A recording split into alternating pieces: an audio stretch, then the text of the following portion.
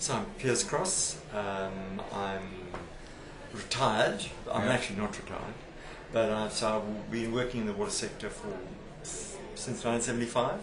So I guess that's 35 years in all sorts of capacities, but basically ended up in public policy in water. Okay. And you're working now with the Sanitation and Water for All initiative, or how do you refer to it? What is it exactly? Well, it's an alliance. It's an alliance of water and sanitation agencies. Look, there are a couple of truths in the sector. The one truth is that water remains neglected, and people don't recognize it. Decision-making in the world don't recognize it's important. We're coming to recognize this through climate change and other things, because we're starting to see the effects of when we don't have it, when it's poorly managed, and we see these on our television screens every day.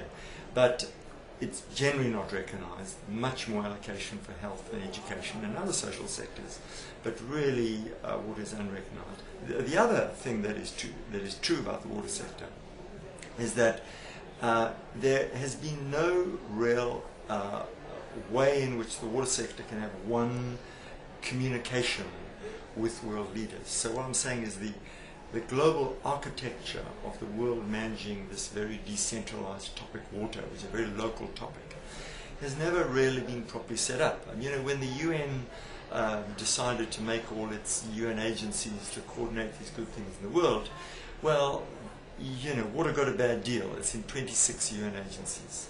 So there is absolutely no way of trying to coordinate a global discussion on the topic of water. Now, there have been several attempts, and the good news, there have been several attempts. Most of them have failed. What Sanitation and Water for All is trying to learn from why those attempts failed, and to try and put in place a way in which the world can have a better conversation about water. Okay, and where is this alliance now? And what stage is it? So the alliance has, this is a big idea. It needs a good gestation period. The sector has already got a sort of proliferation of ideas, and it's a huge, very poorly regulated marketplace. So for this thing to work, we've got to get a lot of people to think that it's useful, and we know that you don't want yet another big initiative with yet another center and yet another secretariat. We already have far too many people in sort of secretariat support roles in the sector, and far too people that are doing things. So we don't want to add to the problem.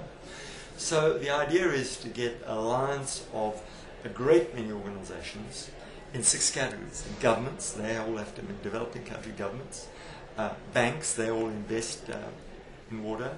The global water has a huge amount of aid, so the rich countries put a huge amount of money into this sector. Water is a civil society business as well.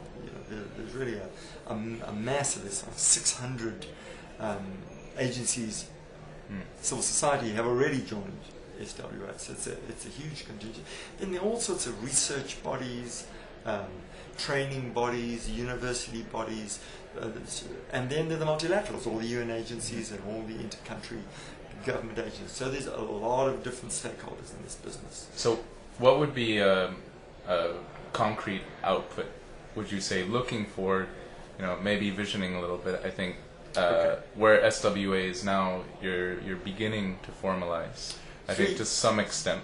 So looking ahead, what will it look up, just to wrap up? Three concrete outcomes.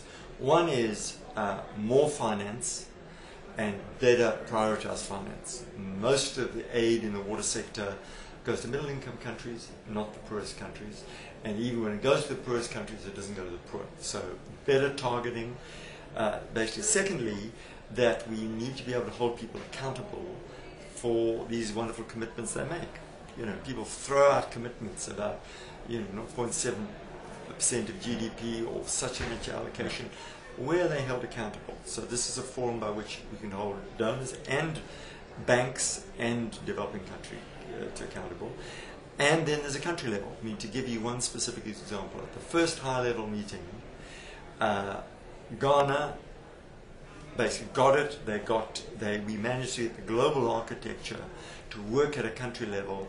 There was a significant increase in budgetary allocation at the country level, and a coming together of a whole lot of policy initiatives. That immediately had an impact, which is basically going to translate into a large number of more sustainably managed water and sanitation services in the country. Okay. So this is not just all talk, it's turning global architecture into something that delivers. Yeah, sounds very positive, and I hope we see it continue forward. Great, thank you very much. Okay.